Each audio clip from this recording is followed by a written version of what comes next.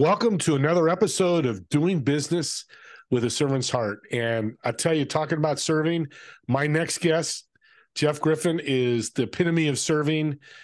He's got an incredible story. I'm excited to have him on. Jeff, welcome to the show. Oh man, Steve, thanks for having me here. Speaking of servants, I always say that every great man and woman of history is a man of service. And so thank you. Hats off to you, Steve. You are a great man of history and all you do and all you give. And it's an honor to be a part of your platform. I appreciate that. And that's a great comment. I never thought about that, but you're right. They always came from a struggle, small or big, and they learn from that struggle to serve and help others, the good ones that succeeded. Let's start from the beginning. I know when we first met, you had a great story. I love it. I'm an ex-football player, have a family that played pro football. Tell me more about your story, the beginning. Yeah, absolutely. So for all your listeners and those who are watching as well, I always talk about that, the problem isn't the problem. Even though we can take our mess and turn it into our message, as my good friend Brad Jensen said, the sober bodybuilder, I like that.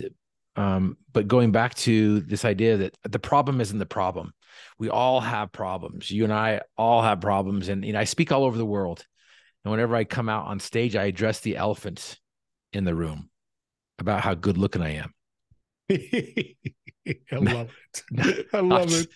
No, I'm just kidding about that. I know that's not true, so I can say that. But the elephant is I'm in a wheelchair. You guys can't see it. I'm sitting down right now. But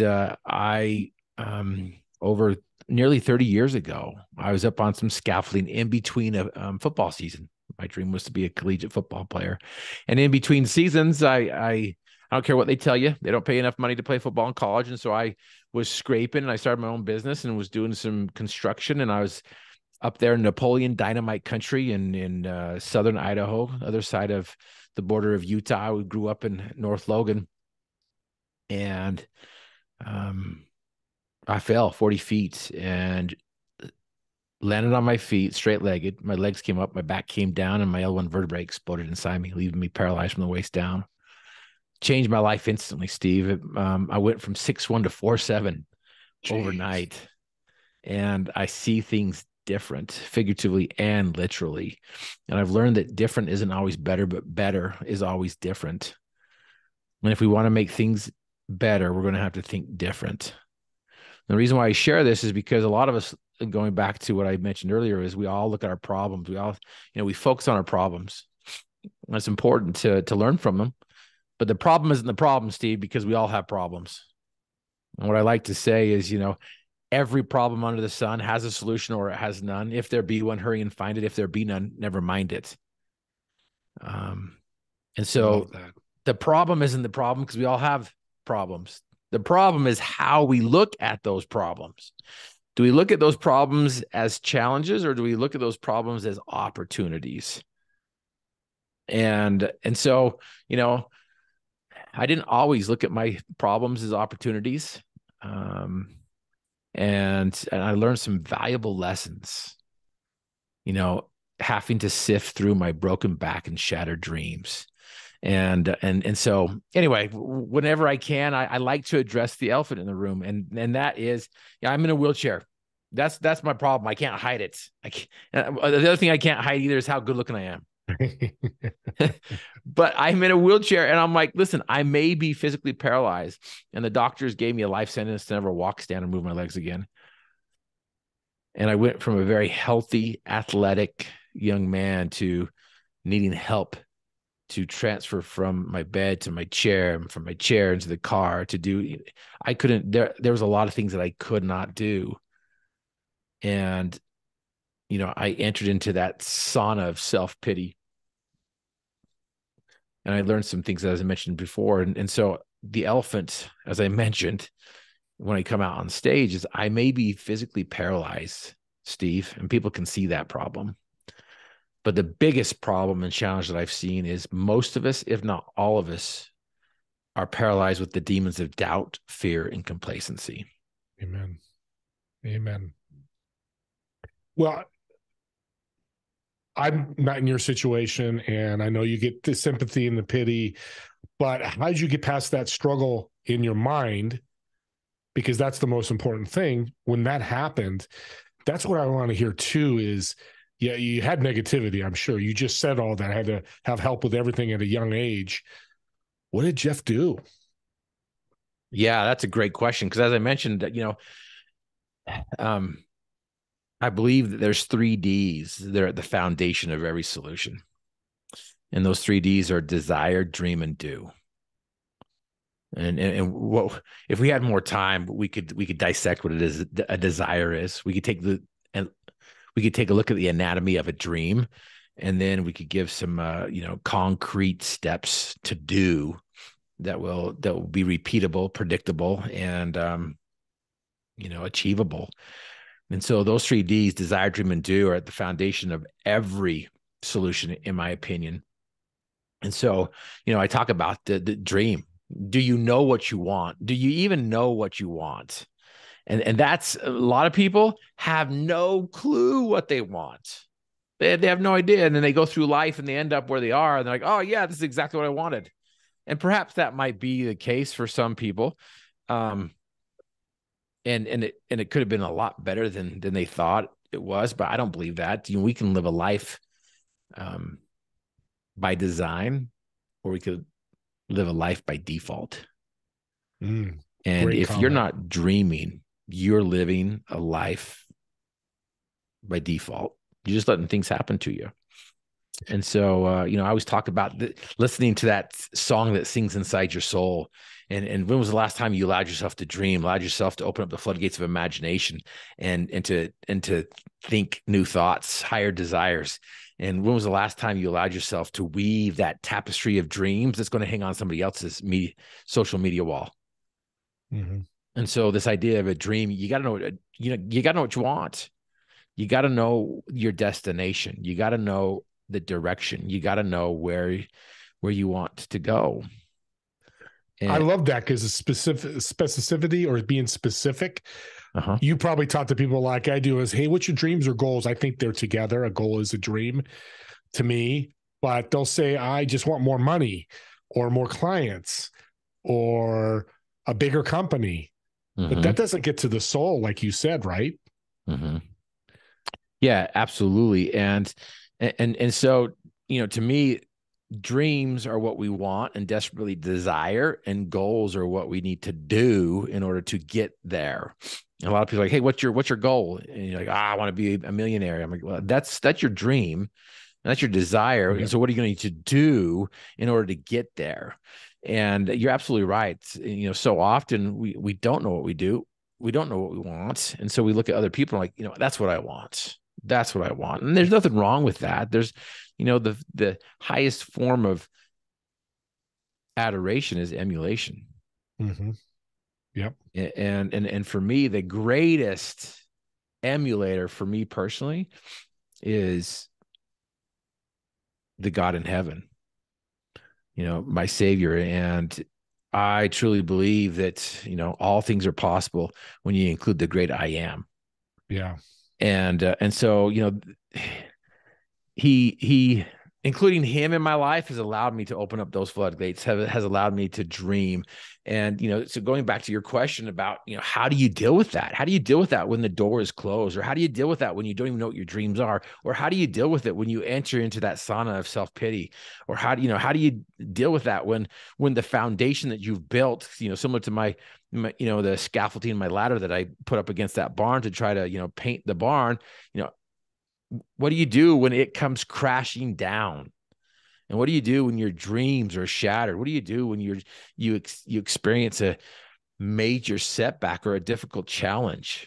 What is your go-to? How do you get out of that sauna, as you asked?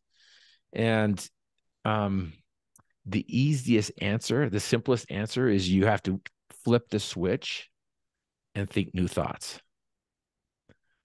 But how do you flip the switch? And we can keep on going down this road. Like, how do you flip that switch? How do you do this? And of course, you and I know that gratitude determines attitude.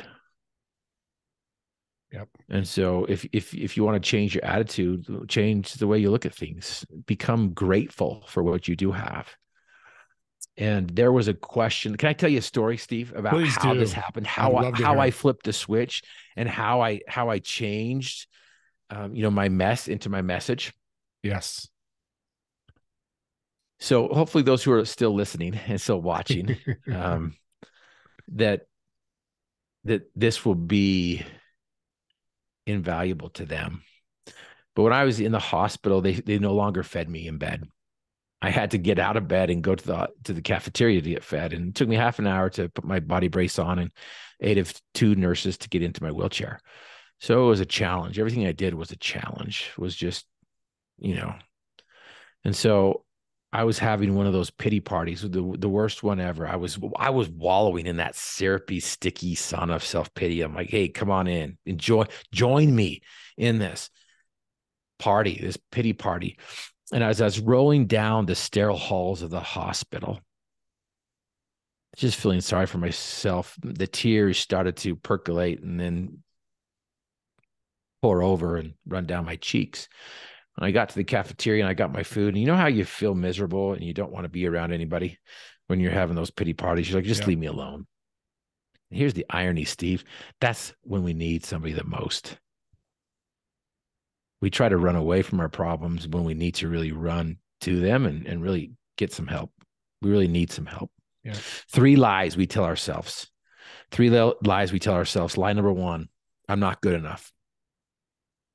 Steve's good enough, but I'm not good enough.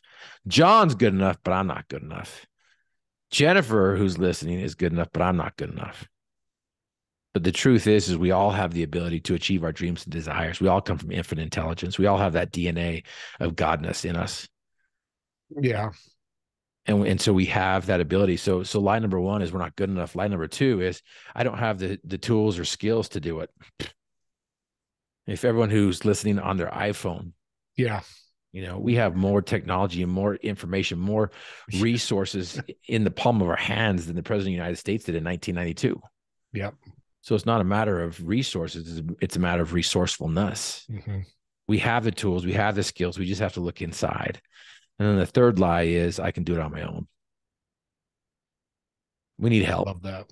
We all need help. And so at that moment, I just wanted to be alone. I just wanted to be left alone. So I got my food and I went to the corner of the cafeteria. I put my tray on the table and I was flavoring my food with my tears when this tray plops in front of me. And I look at him and he looks at me, and I was about to tell him to go somewhere with some words that I won't use and repeat right here. I looked at him and he looked at me and he asked me a question that changed my life forever. And the irony of this whole thing, Steve, is the man who was sitting across from me was a prisoner from the point of the mountain who was doing some rehab at the hospital because he was lifting weights and he had an aneurysm in his brain and it paralyzed the right side of his body. Yeah. So this prisoner asked the question that set me free from my prison. Wow. That's such a powerful story, because other people I've talked to who struggled, it's 1 or 2 people. Like you said, you want to be alone, but there's 1 or 2 people that change your life, that show you the way, that light the light. I love that you said that, because I've had other guests the same thing, and it's become an ongoing theme to me. Listen to people, bring people, community into your life. Don't shy away from it, right? Yeah. Well, your company's called Griffin Motivation, and I can see why now, because right now I'm motivated. I'm sure your audience, you're motivated as well. You should be if you're breathing. Let's talk about Griffin Motivation. I know where it came from, your struggle, and you've built up this incredible company that you're helping so many people. Let's talk about that. Yeah, you betcha. I was a teacher for 17 years in the high school and college level. I have my master's in education and curriculum. I created a peer-to-peer leadership program that has been recognized by the United Nations. Our first inaugural event was in Kathmandu, Nepal. And so my business, I have the best job ever, Steve. I would say I have the best job ever. I do. I get to help high-level leaders increase their bottom line. A lot of times that bottom line means increase how much money they're making, their company's making. Other times that bottom line is I'm going in there and I'm helping these companies with their culture or with their attitude or with their level of belief. And the way I do that is with a transformational message and a life altering experience. We go in there and we eliminate all the excuses. In fact, I went to one company. They had 60 relationship managers that, their target was to bring in $400 million new dollars. They had never done it before. They didn't know how to do it. So I came in, I shared the 3Ds, and I gave them this transformational message. And after we were done, the VP came up to me and says, "Jeff, thank you so much for eliminating all of our excuses. There's no reason why we can't hit our target." So 12 months later, I called up her secretary and he's like, "Jeff, I don't know what she told you, but we ended up with $530 million this year." So that's what we do. That's what we do, Steve, is we go in, we help high-level leaders increase their bottom line with a transformational message and a life-altering experience. And it varies for each company. It varies for each individual. We do some coaching, we do some workshops. It all depends on the individual's needs and their challenges, right? Like I said, the problem isn't the problem, because we all have problems. Yeah. And one thing I've learned, Steve, is that the biggest constraint or the biggest problem or the biggest challenge, or whatever you want to call it, the biggest constraint is lack of belief. Amen. And it sounds simple. I know it's not, but really any company can do this, right? No, absolutely. Absolutely. And the question they need to be asking themselves is, how much is this costing me? How much is this costing us? Again, going back to those 3 lies, I can do it myself. I can do it myself. No, really, you can't. You need somebody else to come in and shine the light on what you're doing. Because a lot of times people will hear your message and will hear your song that you're singing, and then they tune out because they hear it all the time. And so they need somebody else to come in and sing the same tune or the similar tune, what you've been singing, and then shine a light on what you're doing and validates what you're doing, or making those small adjustments, some things that you may not be seeing. And these last 2 years, I had an opportunity to really work with a company that I had spoken to twice.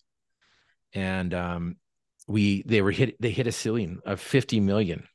The owner's son took it from 5 million to 50, and he was hitting the ceiling, couldn't go any higher. And we were able to implement some of these gold nuggets that I've discovered as I've sifted through my broken back and shattered dreams and discovered these flecks of gold. And the company in 2 years went from 50 million to 130.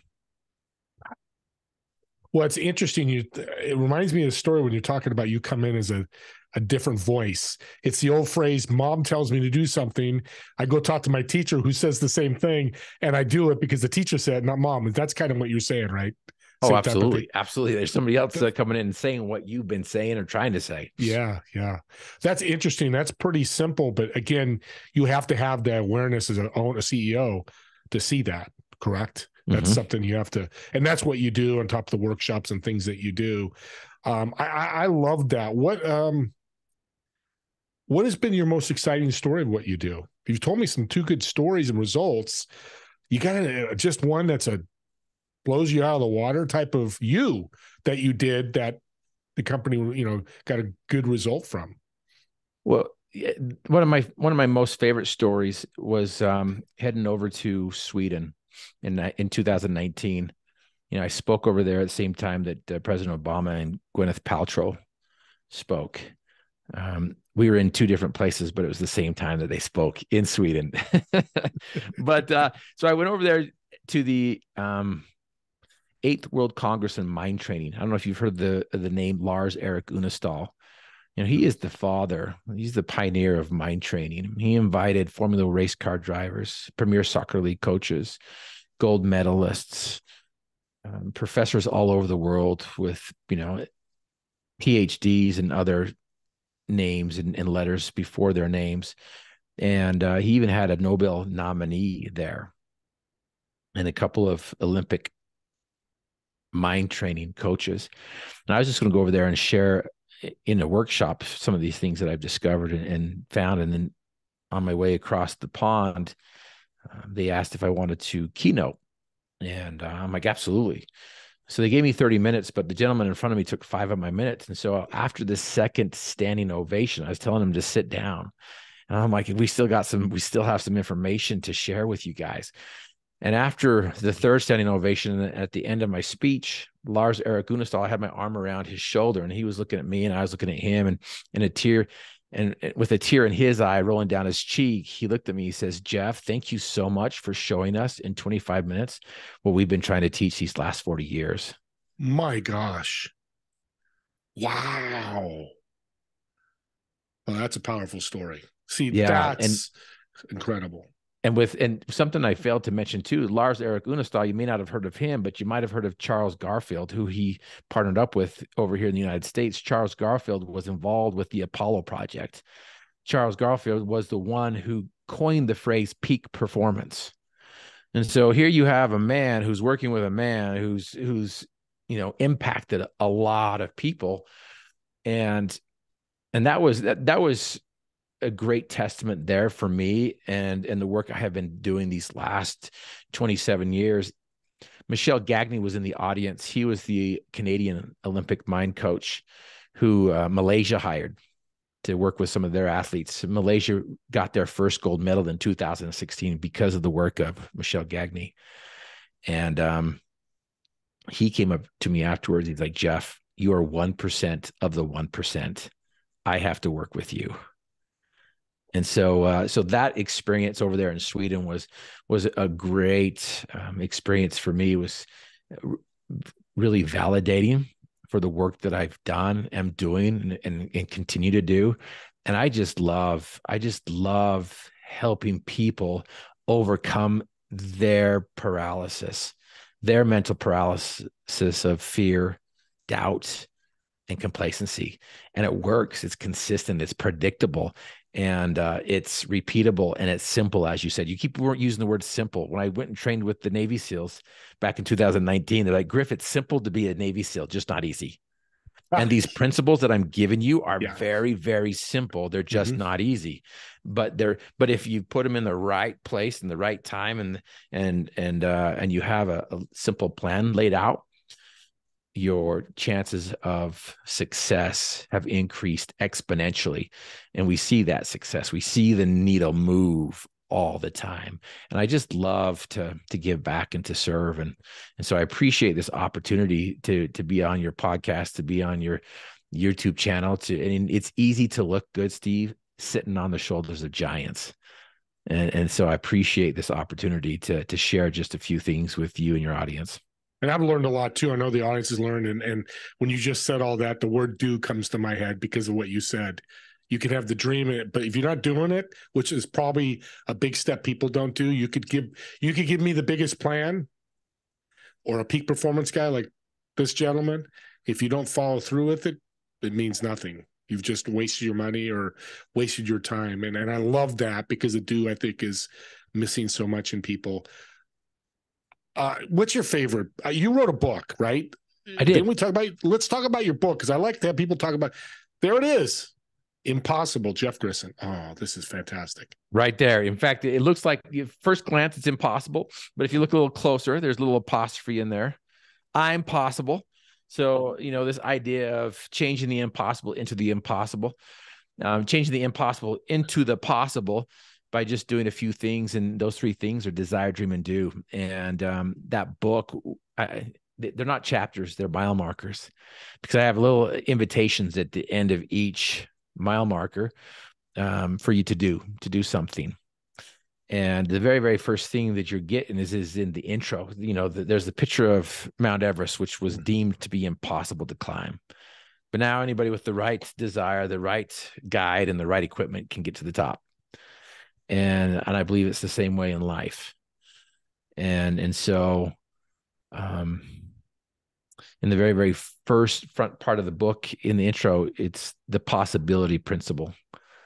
And, I talk about the 3Ds being the foundation. The possibility principle is the footings. It's the footings that the foundation sits on. And the possibility principle is the most simple thing out there. And we just have to be reminded, and we have to, remember that inch by inch is a cinch, yard by yard is hard. But basically what the possibility principle will do for you is will help you take your dreams and desires and match them up. Because if they're not matched up, those demons of doubt, fear, and complacency are going to come in, and they're going to constantly creep in there, and they're going to conflict with each other. But the possibility principle will help you solidify those dreams and desires. The possibility principle will also help you understand what success is and what the opposite of success isn't. And the opposite of success is not failure, because I've never met anybody who hasn't failed their way to success. And so the possibility principle, teaches, gives you permission to fail, because failures at first are triumphs at last, as long as you just don't quit. And there's 3 other things that the possibility principle will give you. And so, those who are listening and those who want to grab a copy, I have 2 books. One's called Endless Possibilities, the 90-day recipe for world record results. And this one's I'm Possible, Desires You Can Do. If you purchase both of them, we'll eliminate the shipping cost. So you buy 2, eliminate the shipping cost. But to make it even more attractive for the listeners who are still here, who are still listening, who have a desire to get that, if you use the coupon code LOVE, we'll knock off 50%. So not only are you getting 2 books for the price of one, but you're not even paying for the shipping as well. That is an audience. That is an offer. And I'm glad you mentioned the second book. I'll put this in my book directory.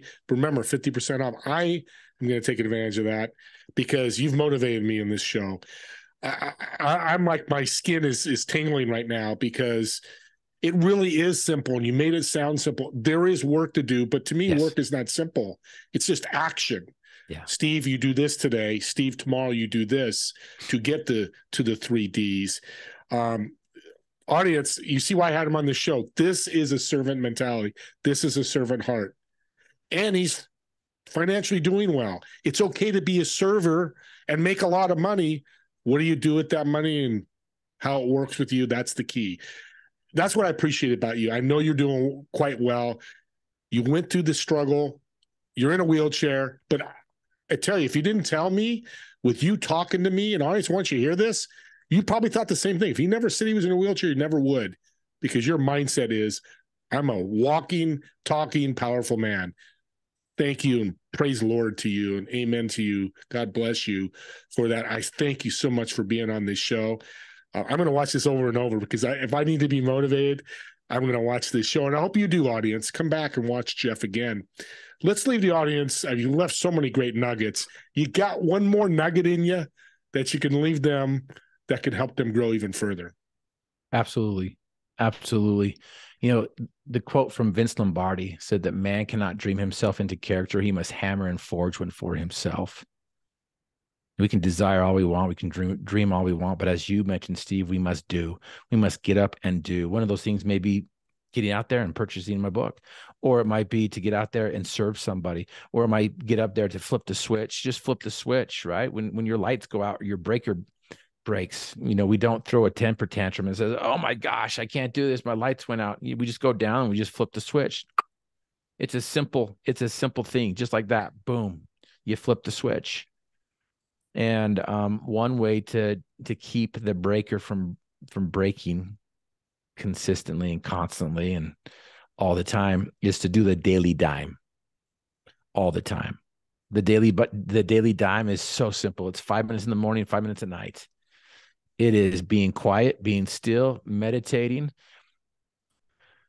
and being conscious about what you want to be. Not necessarily what you have to do, but what you want to be and who you want to be. And the daily dime all the time. If you guys can figure out how to do that, holy cow, exponential growth, compound growth. You're going to slay those demons in no time. And again, it's simple, just not easy. But it is easy. If you just take it inch by inch is a cinch, Steve. Yard by yard is hard. I'm going to leave you for that.